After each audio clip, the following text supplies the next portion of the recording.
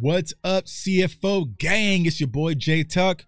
Real Cowboys fans stand up. And when I was going on vacation, I asked you, CFO gang, what types of videos do you want to see me make? Right? And honestly, I got a long list, man. Y'all gonna put me to work. But there's a lot of questions that you guys want to be addressed, and I want to make sure I'm addressing all of them content-wise. But I got this one. Now, the first half of this question, I ain't got no answers. Sway. He says, why is CD not paid? I don't know. I ain't got the answers. I don't know. Your guess is as good as mine, right? But the back half of this question really stood out and kind of impacted me to make this video, inspired me to make this video. He says, film on what teams are doing to slow Micah down later in the year. And I feel like when it comes to Micah Parsons, he has been the hot topic button all offseason. Now, why? I do not know, right? But it seems to be this narrative that Micah Parsons fades at the end of the season. So I really want to see, is there some truth and validity to this statement? So I had to roll up my sleeves. And to be honest, I could not do this alone. I had to go deep into the analytics, right? And I was able to get access to an NFL system that people like me, us little content creators, aren't supposed to have, right? This is what all 32 NFL teams use to get their analytics and get their foundations, right? So I was like, let me see if I can get access, right? And sometimes your boy J Tuck just happens to.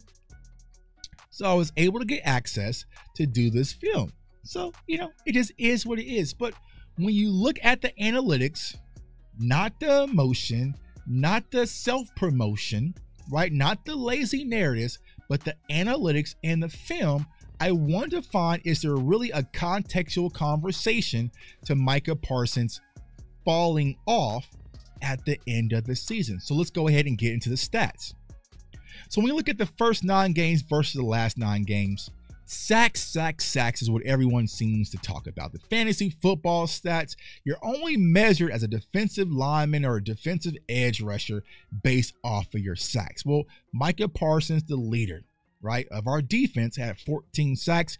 He had 7.5 sacks the first 9 games and 6.5 the last 9. Man, he fell off a cliff.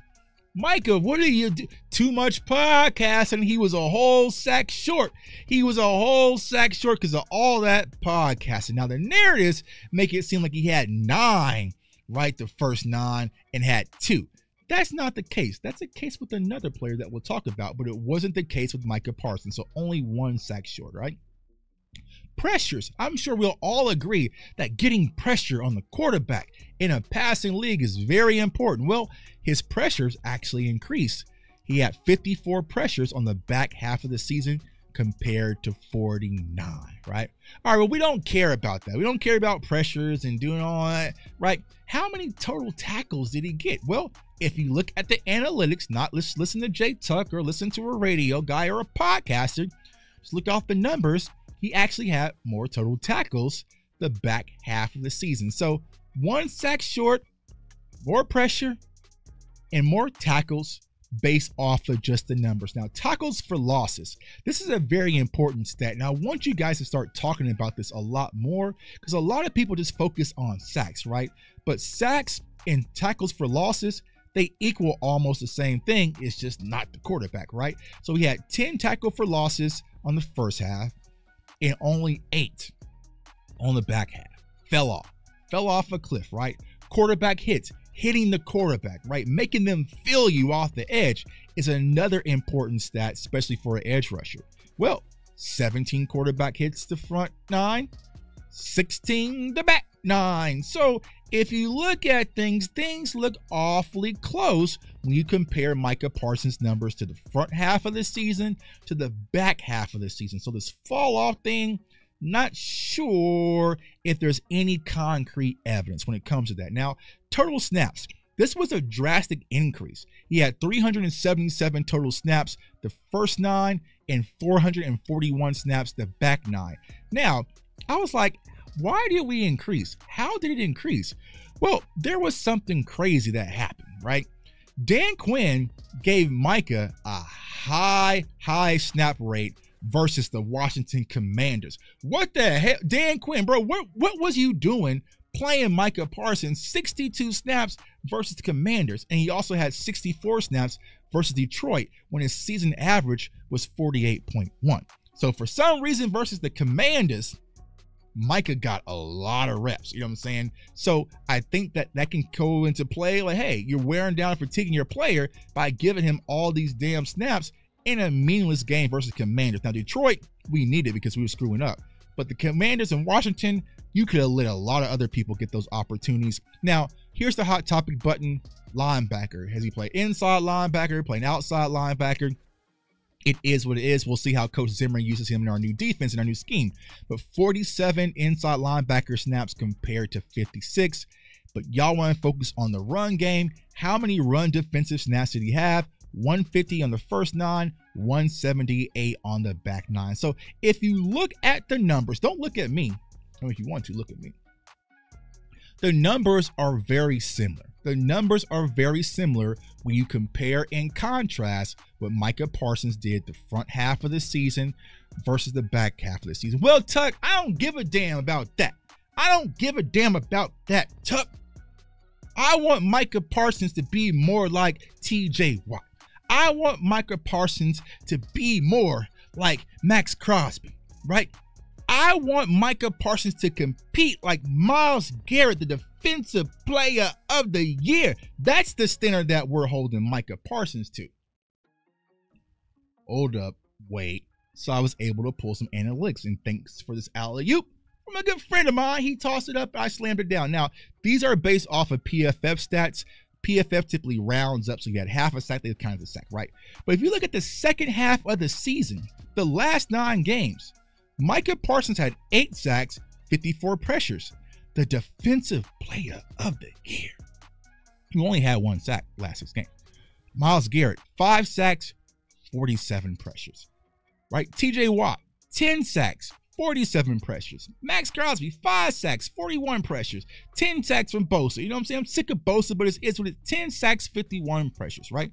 So if you look at everything from TJ Watt to Nick Bosa, Micah Parsons is really just 2 sacks short, and I posted a stat yesterday showing that he was the most double-team defensive end in all of football. Over all these people, Micah Parsons was double-teamed the most. I think it was at 167, but Micah said it had to be a lot more than that. It felt like 200 or something, you know what I'm saying? So he was the most double-team defensive end in all of football, and was still able to produce the back half of the season, right? Well, now it's like, you know what, Tuck? That's regular season, though.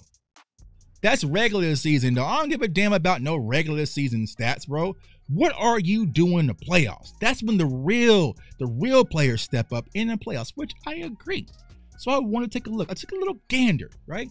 What are some of these guys doing in the playoffs? Now, to be honest with you, it was hard. It was hard to find the stat, y'all. Like, I had to really roll up my sleeves because 3 of these people wasn't even in the playoffs last year. They was nowhere to be found. They was at home with us. But I wanted to pull up the stats to make a fair argument. So let's look at Myles Garrett, Defensive Player of the Year. Don't take this out on me, Myles. This ain't got nothing to do with me on week 1. This ain't got nothing to do with me on week 1. But Myles Garrett has 5 solo tackles, 1 assist, and 1 sack in 3 games in his playoff career, which started before Micah Parsons. Okay, cool. Myles Garrett, Defensive Player of the Year, right? That's the model. That's the model, right? That you want to model Micah Parsons after. Well, no. TJ Watt, right? Because I wanted TJ Watt in the draft over Taco. That's the guy we should model Micah Parsons after. Well, if you look at TJ Watt, 6 solo tackles, 2 assists, 1 sack, and 1 fumble recovery in 3 games in his playoff career. So don't let these lazy narratives that these players have been balling out of their mind when it comes to playoffs. Now, Nick Bosa is a little bit different, but Nick Bosa has gotten a lot of opportunity. He's got like 12 or 13 games in the playoffs, right? So yeah, you get consistency, your numbers only going to be there, right? Nick Bosa is a little different animal. But what I want you guys to really understand is when you look at the numbers and you take the feelings, right? You take the feelings, context, add it, take the feelings out, add the context, add the analytics, add the film. Micah Parsons really hasn't falling off at the end of the season like a lot of people want you to believe. I mean, I'm not a PFF grade guy, but if you are and you like colorful charts, his actual defensive grades were actually higher with an average of 79.4% the back half of the season versus 70 at the front half. So whether how you slice and dice it, Micah Parsons has performed pretty much equally throughout the entirety of last year. So this whole fall off narrative, I don't see where it's coming from. I think you're looking at the wrong place, looking for love in all the wrong places. I think the main question that we need to ask is, why is Micah Parsons struggling versus better opponents, right? We know what Buffalo did. They just came out and ran the ball and didn't throw, right? But with San Francisco, you had that game. He balled out versus Philly. Typically balls out versus Philly. And Detroit, he had a good game as well, right? So San Francisco, and I would say, Buffalo, they're kind of ant games, but it's not that big of a difference if you have 2 games when you're not fully disrupting, right? And I think that's the problem. We'll see him go crazy, right? We will see Micah Parsons go absolutely crazy and feel like he has to do that 2.5 sacks, 3 sack games versus everybody, right? Versus everybody. And that's just not sustainable. You're going to have hot games. You're going to have a decent game. You're going to have some cold games, right? But I think if we want anywhere to improve is, how does he combat versus these double teams, right? What happens if a team is not putting the ball in the air and they're running directly at you? How do you handle that? I think that's going to be more about the scheme of the defense versus the ability. But make no mistakes about it. If you look at the data, the analytics, the content, context, Micah Parsons is performing throughout the entirety of the season, and he's only missed 1 NFL game. You got to knock on wood, right? So you got to give him a little bit of a premium for that, man. So it's your boy J Tuck. Keep the comments below. Let me know what other videos y'all want to see. I'm going to dive into all the videos in the community tab, but I'm also going to dive into videos in the comments. We got a lot of content that we need to bang out as we get geared up for camp. But listen, y'all, don't let these people manipulate y'all. Don't let them lie to y'all. It's lying season. They're going to be out there in camp. They're going to be out there in tents, lying their ass off. Right? Keep your eyes on the hips, not the ball, stay low, and don't get bit, man. So I appreciate each and every one of you. Comment, like, subscribe. Follow me on all social media platforms at JTuck151. I want everyone to stay safe, stay blessed, stay encouraged. And can we stop lying on the lion? Peace.